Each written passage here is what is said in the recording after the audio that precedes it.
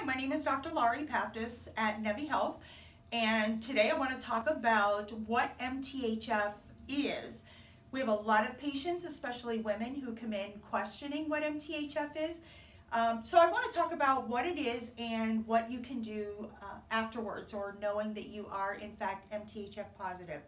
MTHFR is a test. It is a genetic test, so it's something that you're born with and something that will never change, which is why we're so passionate about fixing the problems early on. MTHF means, if you are positive, there are 2 chromosomal strains that are tested for the liver dysfunction, and what that means is the liver has innately no ability to methylate. Methylation is a process in which the liver converts something bad into something good, something unusable into something usable. That is a methylation process.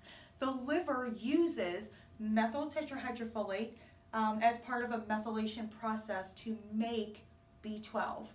We don't get much B12 in our food. It is necessary for production of B12, which is why this is so important and causes a gamut of issues with an MTHF positive person.